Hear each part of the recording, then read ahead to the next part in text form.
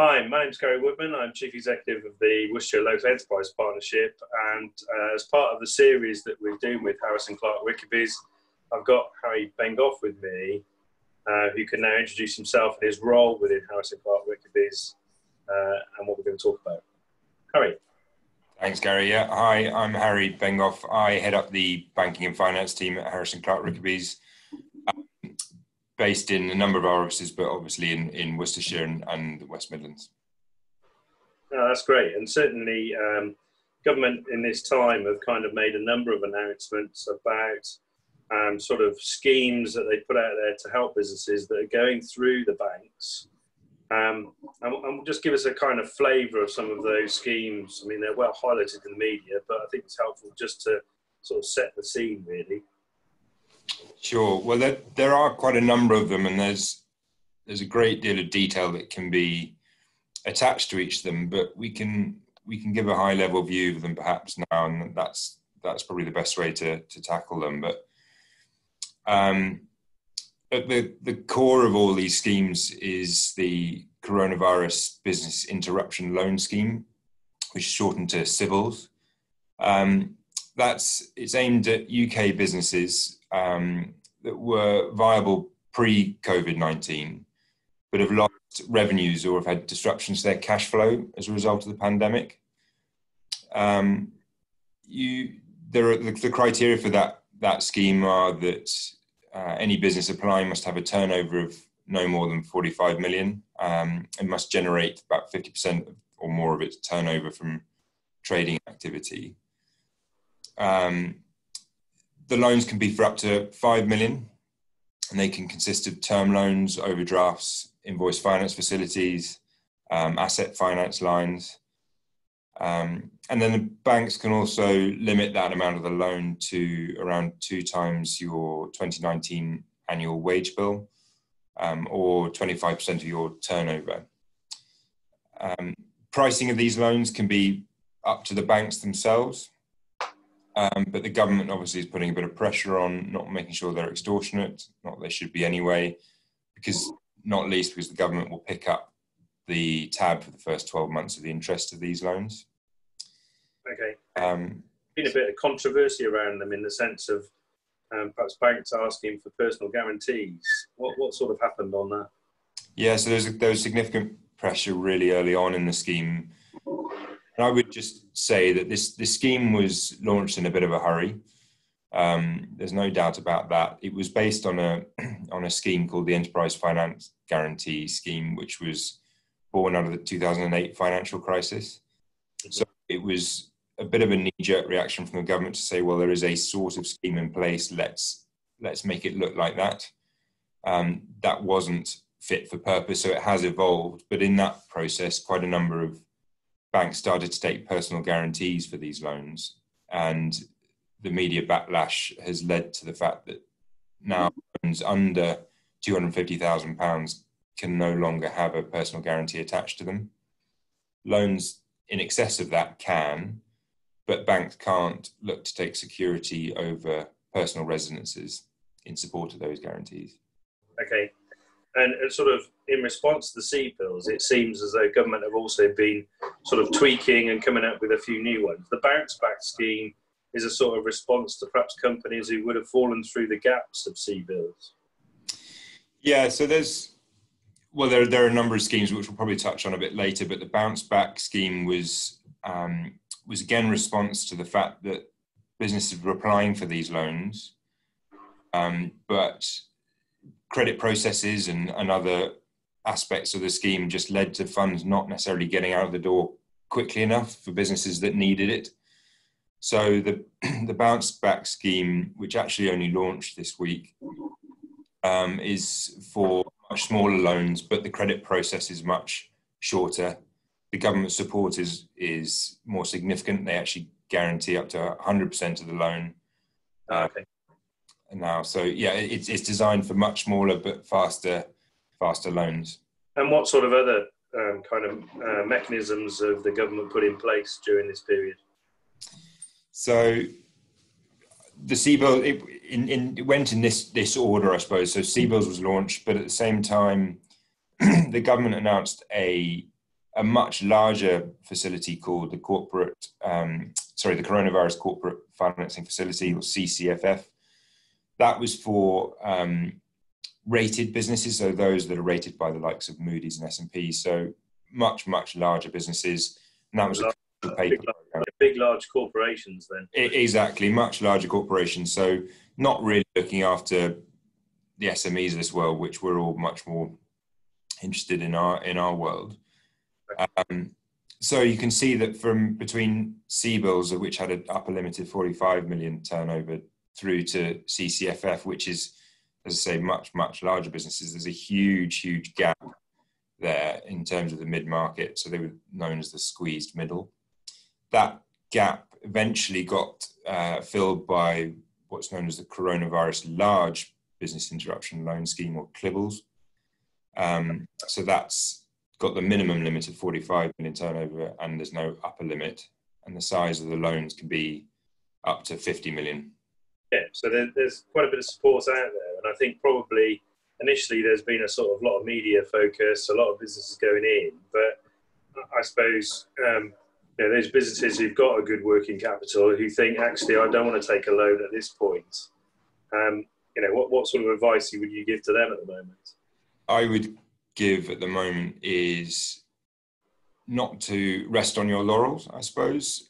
No one has a crystal ball. No one knows quite how long this scheme will last. We've obviously got a significant announcement this Sunday, which will hopefully have a clearer idea on how we're looking to exit this lockdown.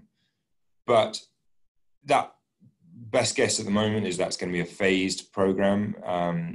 We're not looking like we're going to return to normal anytime soon, if at all. So businesses should be trying to plan for disruptions to your cash flows for a significant period. So while you might have some working capital available now, you should definitely be looking at protecting yourself for the future. Just how long this goes on for, we just don't know. So it's always worth, at this stage, picking up with your advisors, be it accountants, lawyers, corporate finance advisors, and just make sure your forecasts are based on reasonable assumptions and looking for particular cash flow pinch points. Okay. And if you are a business that's kind of gone into your bank, basically gone through a sort of bit of a process and then being told no, well, what should you do then? You assume that this is a business that's approached its existing bank at this stage, so that's the typical route, and provided that lender is CBILS or CLIBLS or the other schemes accredited, if they turn you down, world is not over, not all is lost. There are a good number of lenders on the CBILS scheme. I think 9 more were announced today or yesterday. So we're probably up to around 60 lenders that are accredited through that CBILS scheme. So you can, of course, approach any of those. A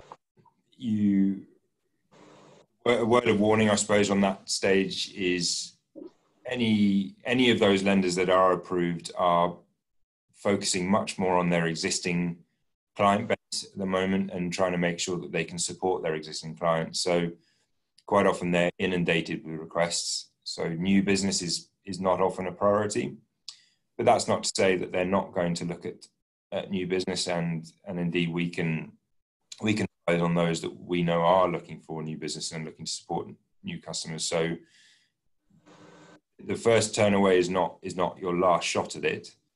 I would say that best to get as much feedback as you can on why your application was rejected.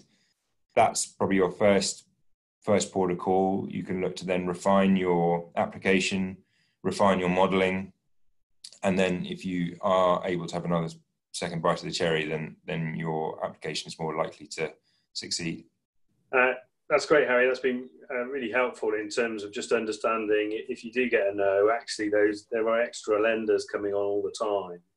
But what steps should you do really to protect your cash flow over the sort of this next period? Hugely dependent, I suppose, on your business sector, but you should be looking at all the other government schemes available. that you can take advantage of now. I'm sure most businesses have already looked at these, or if they're not already taking advantage of them, but certainly worth looking at. I'm no expert on each of these, but I can mention briefly, but I would suggest anybody interested in them, please do get in touch and I can direct them to the right person at HCR.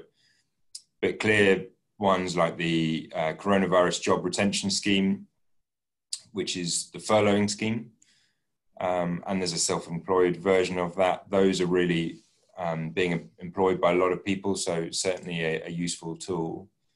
There are, of course, grants available to certain sectors, so in particular things like hospitality and leisure. But I think that certainly what every business should be doing, if they haven't already, is looking at producing regular sort of receipts and payments forecasts. Cash modelling will be just so important for every business right now. As we mentioned at the outset, we haven't got a crystal ball, but you can do as much as you can in terms of just trying to protect your cash by trying to forecast and look for pinch points. It's also, I think, worth mentioning at this stage that any business that is struggling this time, perhaps look at ways of just adapting your business to the new normal, if indeed that is possible. But there are ways of adapting a business that you can start generating different cash flows as a result of the crisis we're going through. You know, obvious examples being online retailing, which some businesses might not have taken advantage of, but now is more prevalent than ever, really.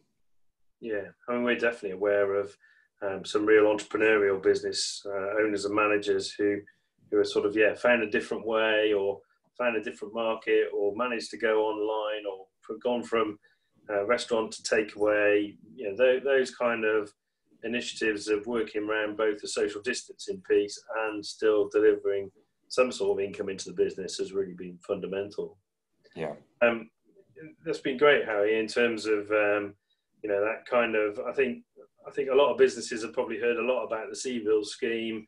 The bounce back, like you said, has just been launched, and maybe thought, well, that's not the route we want to go. But I think that bit of advice around, actually taking your time, really projecting your finances at this time, because we don't quite know how long this will last, or equally how quickly the pickup will come or not come, and therefore, actually, suddenly you might need these schemes, and therefore, probably talking back to your advisors this time, and just kind of refreshing some of those forecasts, every couple of weeks, just to see, have you got it right? What does that look like in relation to the changing circumstances as we go through this? I don't know if you want to kind of add anything in terms of conclusion as well that you think is really important or coming through from clients at the moment.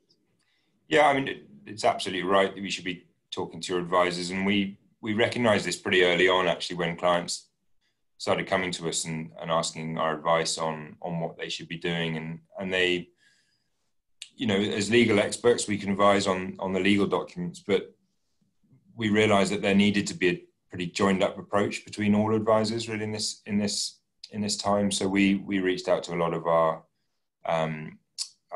accountancy and financial advisors as well to try and team up with them and make sure we're supporting our clients all in the same way, because we're all trying to get to the same place here, which is to get through this pandemic. So if you don't already have good links into these sorts of advisors, please do get in touch. We can put you in touch with the right people for the right size business, and at the right time. So yeah, we're certainly here to support. Thank you, Harry. That's great. Thanks very much.